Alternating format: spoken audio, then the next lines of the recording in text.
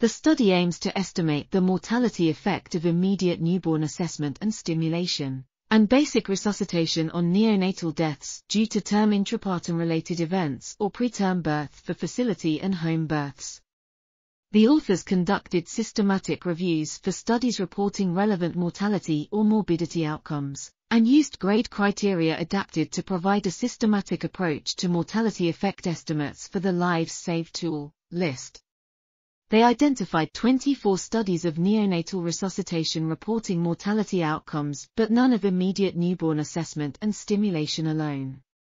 The meta-analysis of 3 facility-based studies examined the effect of resuscitation training on intrapartum-related neonatal deaths, and the evidence for preterm mortality effect was low quality.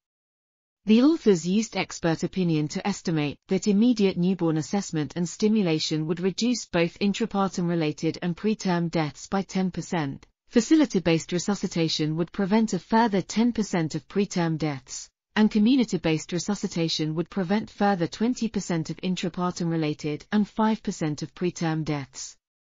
The study concludes that neonatal resuscitation training in facilities reduces term intrapartum-related deaths by 30%, but coverage remains low in countries where most neonatal deaths occur, which is a missed opportunity to save lives.